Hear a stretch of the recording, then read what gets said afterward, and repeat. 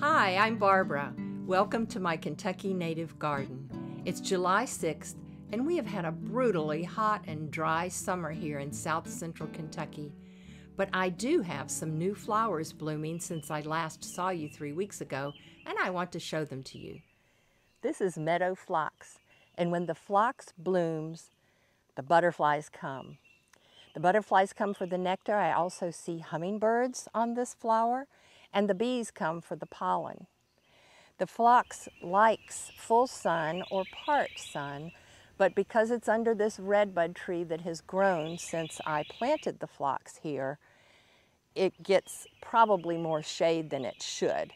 It is susceptible to powdery mildew, and you can see it does have a little bit of powdery mildew on it now.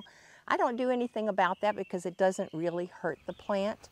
It's not real pretty, but it doesn't hurt the flower at all.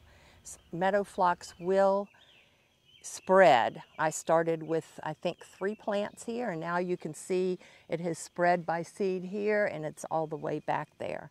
So it's a beautiful plant to have in your garden, especially if you like butterflies and hummingbirds.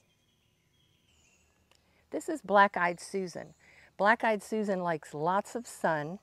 It doesn't like to be wet, but it does need moisture because it has fibrous roots that are close to the ground. We haven't had any rain here for about a month. We got about 1/4 of an inch over this last weekend. I don't usually water my native plants because they don't normally need watering, but I did water these and some of the others in this area because they do have shallow roots, and a month without water is a long time. So they look pretty good right now. Black-Eyed Susans will attract butterflies and bees, and the birds eat the seeds in the wintertime if you leave them on.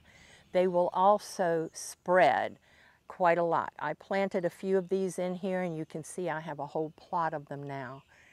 They can grow taller than this, but it looks like these are going to remain short this year. This is Rattlesnake Master. It likes full sun, and it does like some moisture, but it doesn't like to be wet. The butterflies like this plant, and it is a host plant. It's in the carrot family, so the swallowtail butterflies like this, and they also like the nectar, and there's pollen on it for the bees. This is sweet Joe Pye weed. It grows wild here in my yard, and it likes light shade. You can see it's growing under these trees here. It does provide nectar for the butterflies and pollen for the bees, and it's also a host plant for moths. If you have a shady spot in your garden that's a little moist, this hairy alum root might be just the plant for you. The bees and other small pollinators love this plant. Thanks for visiting my Kentucky native garden. I'll see you again soon, and don't forget to subscribe to our channel and press that like button if you enjoyed what you saw.